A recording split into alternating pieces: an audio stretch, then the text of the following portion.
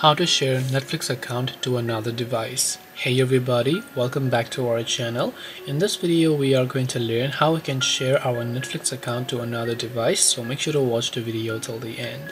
Sharing our Netflix account to another device is very simple. Now you can't just say you want to give access by simply giving them the email. What you have to do is, if you want to share a Netflix account to another device, and the only way you can do it is by simply giving them the login ID and password. Without that, another device will not be able to log in. Now unlike Telegram and WhatsApp where you can simply link the devices using a QR code, that's not how it works on Netflix. You have to simply make sure to give them the email and password, and you can create a separate profiles, up to 5 profiles, so that each of you can watch from a separate profile. But other than that, there is no other way.